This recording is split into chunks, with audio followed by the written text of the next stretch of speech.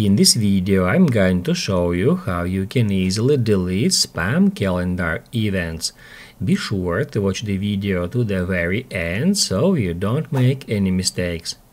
Let's get started, guys. I'm gonna show you all the process from the beginning, and first off we need to open up Calendar app.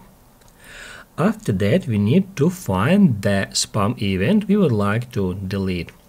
To do that, just tap at some date and then search for an event.